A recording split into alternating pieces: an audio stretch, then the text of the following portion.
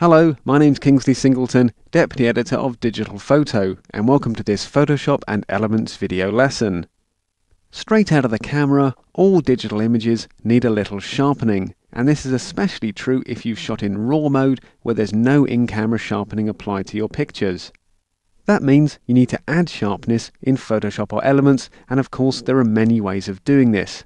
But one of the best and easiest to use isn't found within the regular spot under the filter menu and down to sharpen. It's actually all the way down at the bottom of the filter menu, and it's called high pass. High pass sharpening increases the perception of sharpness in the same way as the more commonly used unsharp mask filter. It increases contrast along the edges within your picture to make them look a little bit clearer and more defined. But due to the way the high pass filter is applied, it's a lot more controllable, and this is what really makes it the connoisseur's choice. Take a look at our example picture and you'll see how it works.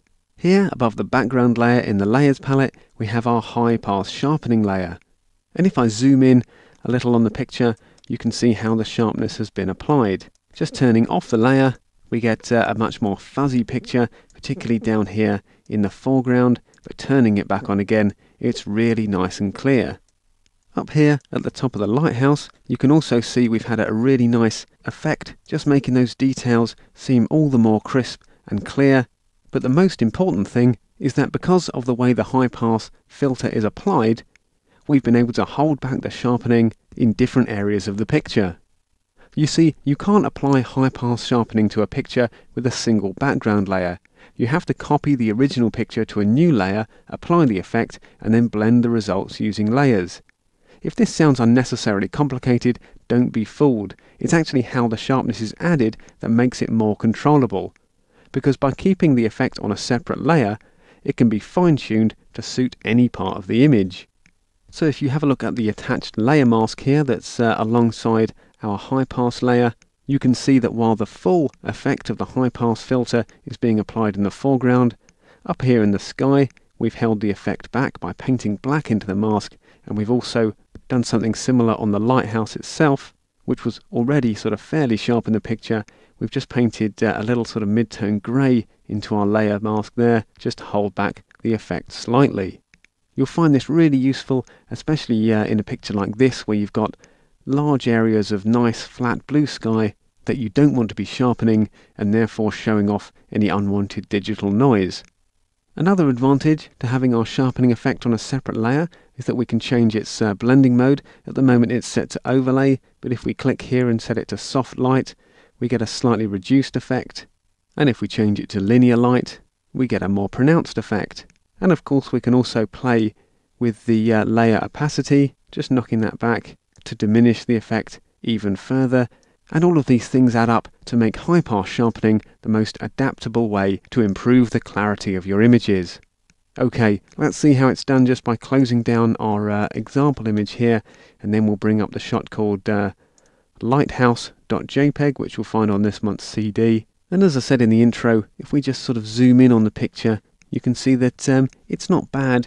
It's certainly not soft in any particular way, but because of the very small f/16 aperture that was used at the time of shooting, though we've got a nice large depth of field in the image, it's not quite as sharp as it could be. Now the first thing we need to do is bring up our Layers palette. So if you haven't got yours open, just come up to Window and down to Layers, and it'll pop on screen. And once that's on there, the next step is to duplicate our background layer. Basically make a copy of the original photo within the Layers palette. Now there are lots of ways you can do this, but the easiest is just to click and drag the background layer into the new layer icon. Immediately then you'll get background copy within the Layers palette. This is where our high pass filter is going to be applied. But before we add the filter, we need to change the layers blending mode. To do this, just come up to where it says Normal in the Layers palette, click on that downward facing arrow, and then choose the option called Overlay from the list. Now as soon as you do that, the image will get very contrasty. Don't worry, it's not going to end up like this, because as soon as we come up to Filter, down to Other, and pick High Pass, all those harsh colours and deep contrast will disappear.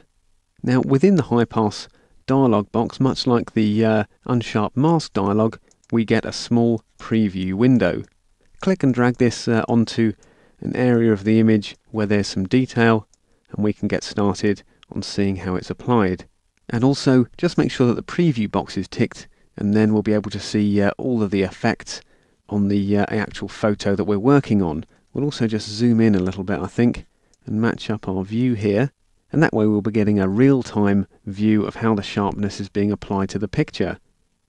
Now, because the high pass filter is all about adding sharpness in a really nice and kind of natural way, what we don't want to see in here is too much image detail. That means our radius is too high and the sharpness that's going to be added is too severe. Click and drag your radius slider, therefore, down to, we'll stick it on about 4 pixels to start with.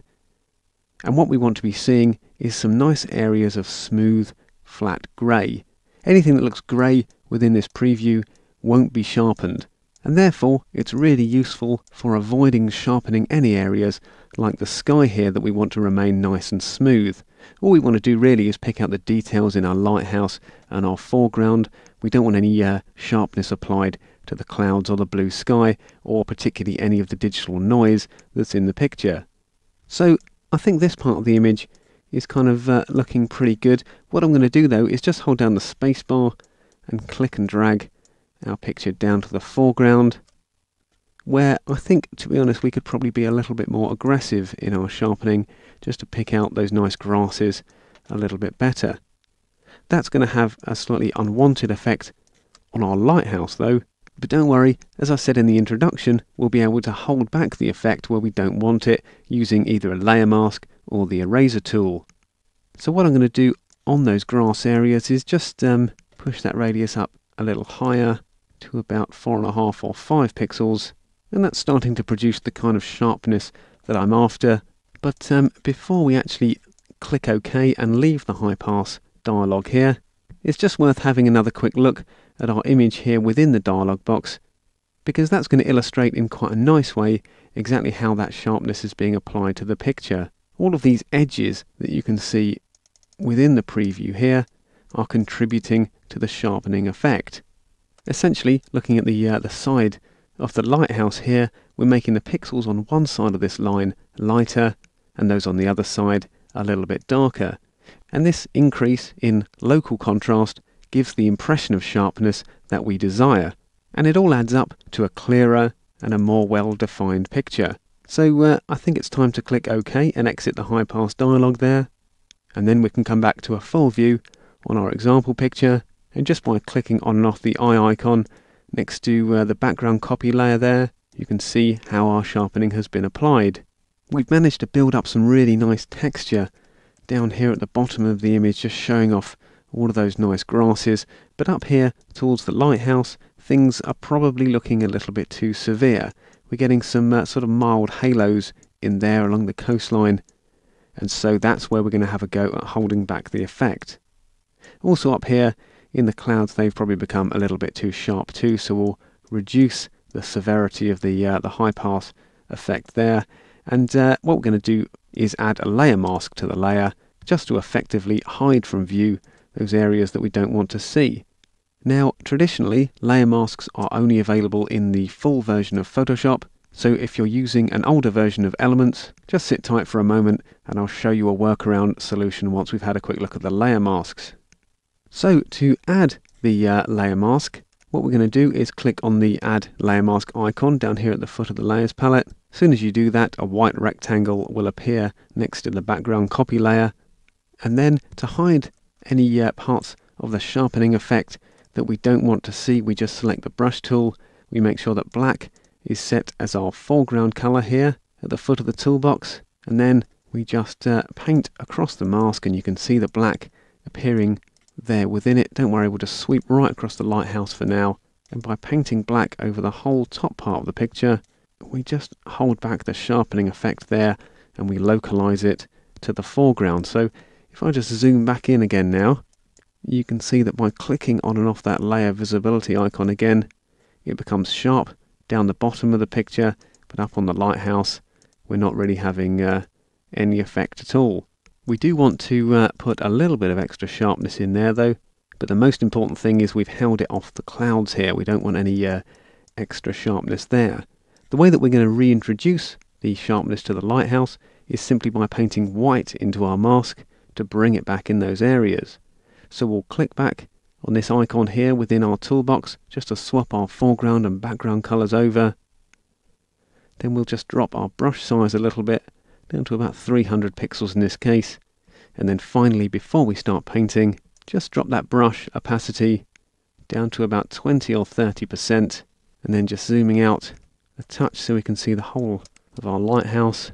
We'll just paint a couple of times over its surface just to bring back a little bit of that extra sharpness there. So you can see that just by painting black or white or shades of grey into the layer mask that's attached to the high pass sharpening layer, you can have a huge amount of control over where it sits within the image. It's a really adaptable and useful way to apply sharpness to your pictures. But as I said, traditionally there aren't any layer masks within Photoshop Elements, so to make sure users of that program know how it's done, we're just going to use the eraser tool. So I'll just first click and drag our layer mask into the waste bin. Make sure that we just delete that mask instead of applying it. The sharpness reappears within the picture, and then what we're going to do is just select the eraser tool, bring that brush size up, a bit like we did with the brush tool for the layer mask, to about 500 pixels. Make sure it's got a nice soft edge, and then we'll just this time be a little more careful, and we'll erase those parts of the high pass layer that we don't want to see. So just making sure that we don't erase over the lighthouse itself, we can get a very similar effect. And there on the high pass layer in the layers palette, you'll see the checkerboard effect appearing, and that's showing me exactly where I've erased the pixels and held back the effect. And then just like the brush on a layer mask, I can drop the opacity of the eraser tool, and over the lighthouse itself just sweep over it a couple of times so that we subtly knock back the effect in that area, but we don't get rid of it completely. So there, very quickly, we'll just turn off and on our layer visibility icon again, and you can see that we're having a nice sharpening effect on the foreground. We're applying a little less sharpening to the lighthouse, and we're applying no sharpness to the blue areas of the sky, and particularly those cloud edges within it. And of course, as I said in the introduction, we can further refine our sharpening effect by changing the blending mode to something like soft light to make the effect less contrasty, just holding it back even further, or we can use hard light to make it more severe, or linear light to really kind of power it on. I'm quite happy with the overlay setting that we had there though. Okay, so that's our extra sharpness added to the picture, and the really great thing is that because it's on a separate layer, if we don't like it, we can go back to our original picture nice and easy. I'm happy with it though, so what I'm going to do is come up to Layer and down to Flatten Image, and then I'm going to make sure that I save my image under a new file name. So come up to File, down to Save As, and what we'll do is we'll call this one Lighthouse Sharp, and we'll click Save. Just choose a quality level of 10 or upwards when prompted, and hit OK. And this is quite a good habit to get into, because it's always an excellent idea to keep an unedited version of your image so that you can go back to it in its purest form and edit it in a different way if you desire. But that's our high pass sharpening effect completed. Give it a go with lighthouse.jpg, which is on the CD, but make sure you try it out in your own pictures too, because you certainly will see a great advantage to sharpening your pictures in this way. Okay, hope you found that useful, and I'll see you next time.